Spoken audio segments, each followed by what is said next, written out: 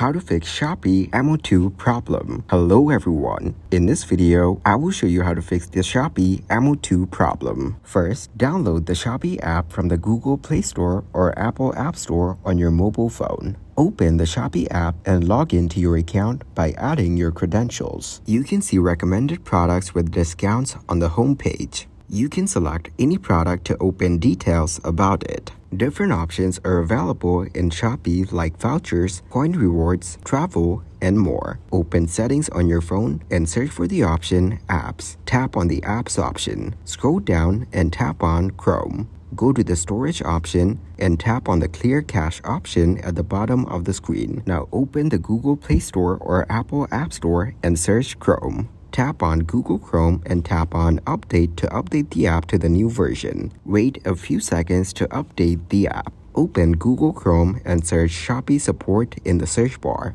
Open the first link provided by Google, which takes you to the Shopee My Help Center. Search about the problem you face in the bar. You can get help to fix the M02 error in the Shopee app. The help support team will consider your problem. It will try to fix the problem in a few days. Thank you guys for watching this video. Hope you got some value. Make sure to like the video and subscribe to the channel to get notified of new videos. See you in the next one.